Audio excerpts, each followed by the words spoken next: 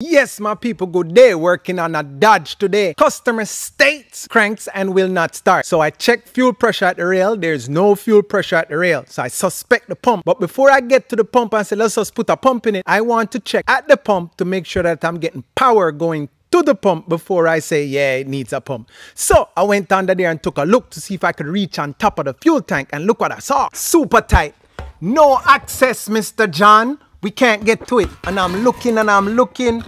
I can't really get to it because it tight in here. But this is where wiring diagrams come in. So I printed up a wiring diagram and I'm looking for the fuel pump. The fuel pump is down here. You can see that the fuel pump is there. Then I'm looking for the control wire and this is it right here. And it goes up to the integrated power module. That's under the hood. So I'm looking if there's any fuse. Not really, but I noticed that wire going from this to the fuel pump. The wire is a orange with a red. Goes from the front all the way to the fuel pump in the back. Orange with a red. So that's awesome. Let me find this wire. Now, being under the truck, that's the front up by the engine.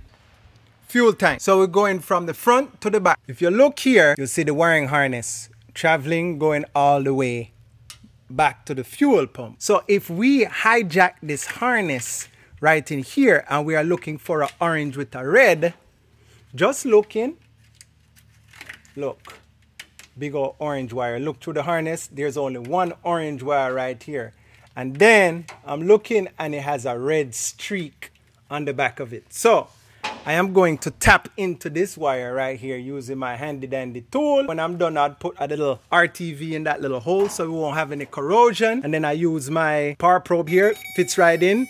I'm getting ground. That is fine, ground. So what I'm going to do now is I'm going to cycle the key. I'm going to see if it gets power when I'm cranking. That way I know that everything is good up front, going all the way back to the fuel tank. So not saying that there couldn't be corrosion right on top of the fuel pump itself, but chances of that are slim. Not impossible, but slim. So I'm going to check now. Bear with me.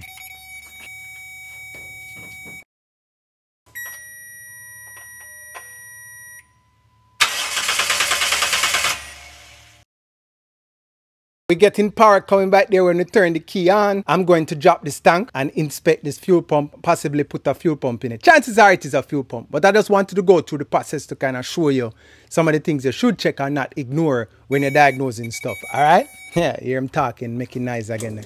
All right, man, have a nice day. Bless. Yeah.